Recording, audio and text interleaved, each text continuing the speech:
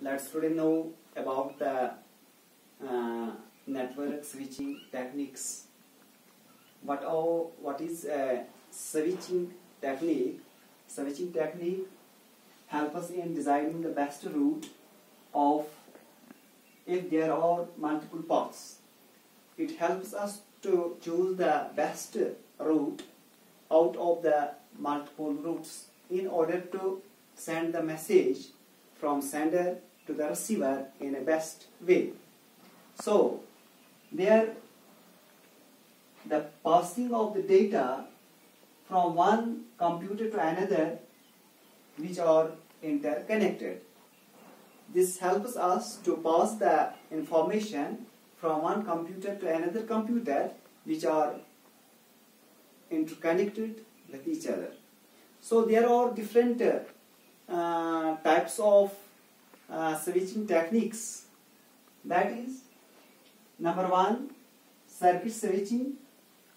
The second is message switching. The third one is packet switching techniques. In circuit switching techniques, dedicated path that is established between the sender and the receiver. For example, telephone.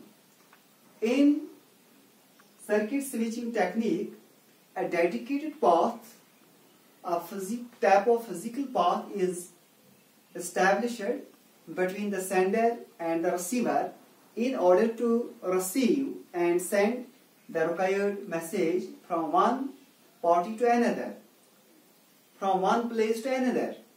So, we can understand it by an example. In olden days, we have this type of technique that is called telephone.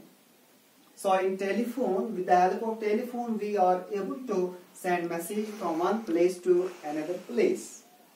That means a dedicated path is established first. The second type of this network switching technique is the message switching. What is the message switching? Message switching is also a process of transfer of message from one person to another, or communication to communicate from sender to receiver. This information is sent from one place to another in the form of units or hop. And this message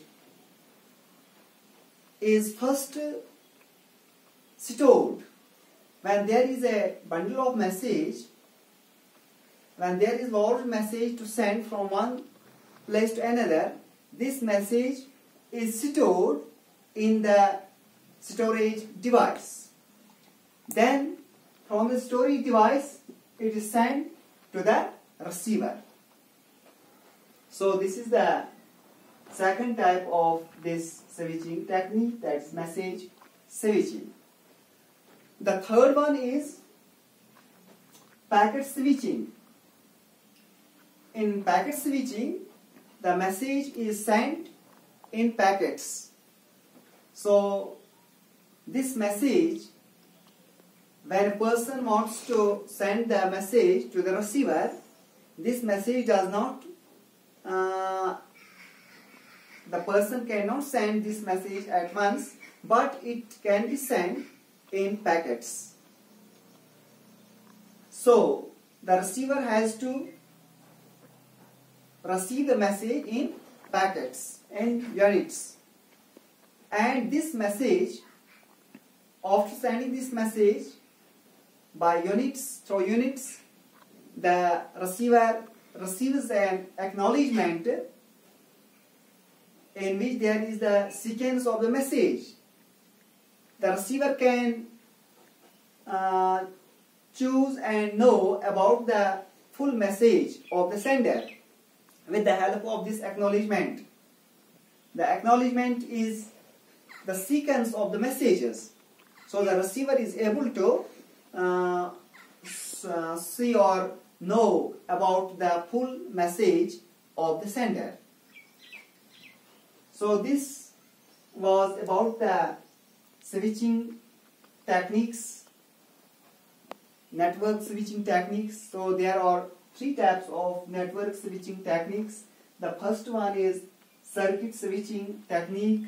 The second one is message switching technique.